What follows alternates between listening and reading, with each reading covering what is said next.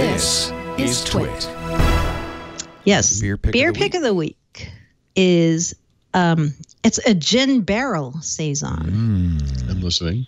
Yep. If you like gin, this beer tastes exactly like gin, at least to me. Wow. It's from Hermit Thrush. They're in Vermont. They take their saison beer and they put it in a gin barrel. The gin is also from Vermont that they chose.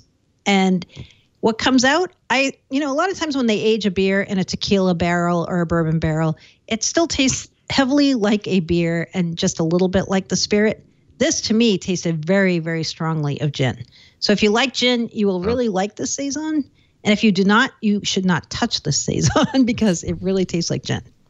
So it's a juniper-flavored beer. It is. Yeah. It is. Yeah. It was really unusual. I liked it because I'm like, you know what? There aren't that many gin barrel-aged beers that I know of. And it was very refreshing and interesting, an interesting take on a saison. It's good for a saison, yeah.